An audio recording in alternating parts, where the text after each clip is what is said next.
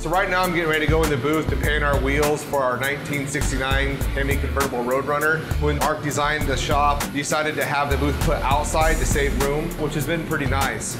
The downfall to that is winter hit. So that means this whole mixing room, the booth is outside, it gets cold. These paints need to stay above 50 degrees.